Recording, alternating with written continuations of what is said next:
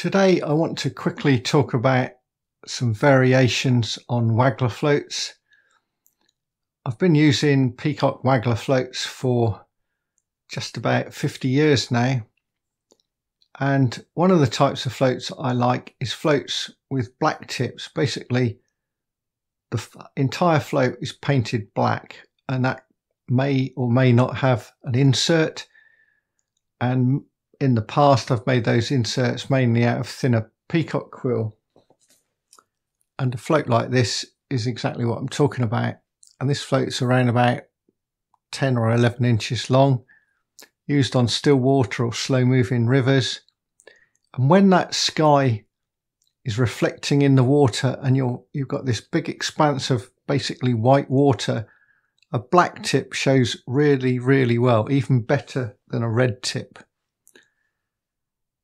Over the past couple of years, I've been slowly replacing many of the old Wagglers like this with newer versions. Some of these floats are very old. This one is at least 30 years old, still works all right. It's had a bit of a touch-up paint job in the last couple of weeks. Still using it, and it's got a bulk there of 3 AAA and a couple of number 1 shot, and then down the line that would take a couple of 8s and 10s. So these number 1 shot could be split up into more number 8s down the line and so on. And the swim I was fishing, that I'll show a bit of footage of, around about 11 or 12 foot deep, and there was a bit of drift, and this got under the drift fine. A float I've been using for 2 or 3 years. These that I've made up, this one's nigh on a foot long, and what I've done is bought these hollow pole float tips on eBay, and you can get them up to 3mm diameter on eBay. But if you go to the main supplier, Rizov, if you just Google Rizov pole float tips, you can get these tips to thicker. That one there's 3mm, this one here is 3.5. They do a 4.5 and a 5, but that's very visible. When they're supplied, they've got black painted tip at the bottom, and they're capped off at the top. And what I've done, and I'll show a close-up of that, I've done a scoop out of the side so water can flow in, and cut off the top, and then it's just the thickness of the wall that is providing the buoyancy and its displacement. This is Archimedes. Please don't tell me I don't know what I'm talking about. I will have £100 bets with you and win every time. Archimedes was right. His head depended on it. The king demanded he proved whether, I think it may have been a gold crown was truly made of gold and not a mixture of gold and silver. And he had to get it right. And he was in the bath, and legend has it, he ran down the street shouting, "Eureka, I have found it." He'd worked out that as he displaced the water in the bath, it gave him the idea of what to do. So what I've just done is I want a set of floats like this, with different lengths, with the 3.5mm. Now I've only got the fluorescent red ones. You can get yellows and you can get black, so I could send away and get some black ones, but I'm pretty confident that a thin coat of black matte paint on these tips will give me the black tip, so it looks like the black float. So that's not too difficult.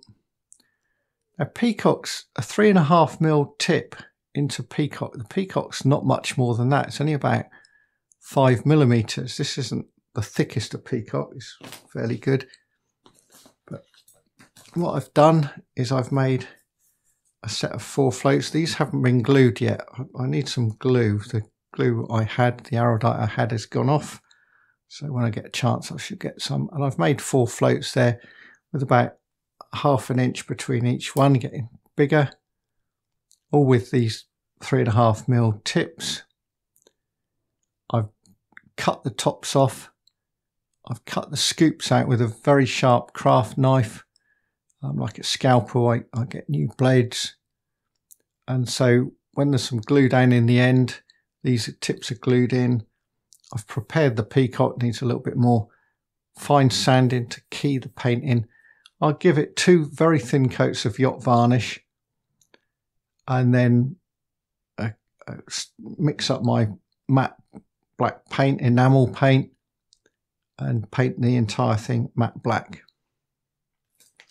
I've got a couple of very quick tips. I just use a pair of nail scissors to cut the end, the fixed end there. So you just go in about 2 millimeters from the end, and that's done.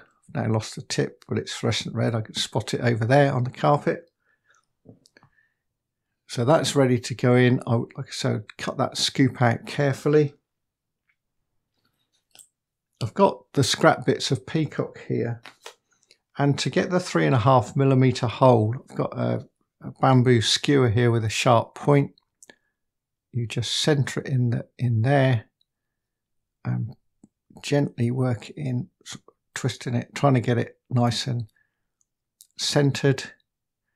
Now that hole at its maximum is only 3 millimeters, and you're putting a 3.5 millimeter. And the pith around the quill bit, because you don't want to split it, and very old quill can split, has been compressed a little bit. So what I did was to take, I've got a set of these drills from B&Q. They're a gold colour. They're very, very sharp, very good drills. And I've taken a 3.5 millimeter one. And if by hand you've made the hole with the skewer, you just put that in there and turn it very gently, and it will drill out that pith. It needs that pilot hole, and it's very slightly, you want it, because it makes a hole bigger than 3.5 millimeters, and then you'll see the little crumbs. The little crumbs are coming out. You might see them dropping out. So I've now got a nice hole in there. And then the tip, just try it with, just try it in there. That should, with a bit of luck, that works in there nicely. So that could be glued. And the end needs, the black end needs a little blob of glue in there when you push it in, because you don't want water going down in and soaking into the inside of the float. And that there has got a really, like I say, a perfect join. And at the other end of the quill, you've just got one of these tapered cane pegs that I just taper it with a Stanley knife, and those go in there, and then I'll round off the end of that for a float adapter, or even put an eye in. So when I've finished painting them up, I'm going to have a set of very sensitive floats, 4 different sizes, slightly different shotting amounts, and the ability to get underneath the surface a good distance, and floats similar to this but more sensitive than this one. This one's about, it's a piece of peacock in the tip, and it's probably about 2.5 millimeters thick. So these floats, although they're a millimeter thicker, will be more sensitive than the 2.5 millimeter, but they'll be about,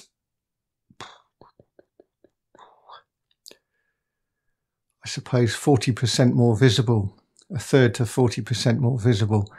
So there's a double plus with these floats. Sometimes you want a thicker tip, and you can just have a straight piece of peacock without an insert and leave the thickness, looking for ones with a good taper on it. And those sort of black floats, all black with no insert, used to be very useful on the Thames at Medley, where the water, you get that big sky, there's no trees on the far bank, and that white water, and then a thicker tip, and you could drag some shot on the bottom. Very good float for that. That's it for this week. Nice short video. You need to look for peacock on the eBay. You can usually get hold of, I bought these as sort of 20 pieces for £4. I can't remember, with postage on top, but at 20p each you can make at least one float on each one. Yeah, the costs add up, but you can make floats far better than anything that's in the shops, because you can tailor it exactly how you want. Like I say, they need a bit of sanding down and then painting carefully. Leave them time to dry properly, and they should be really good floats. Thank you for watching, and goodbye for now.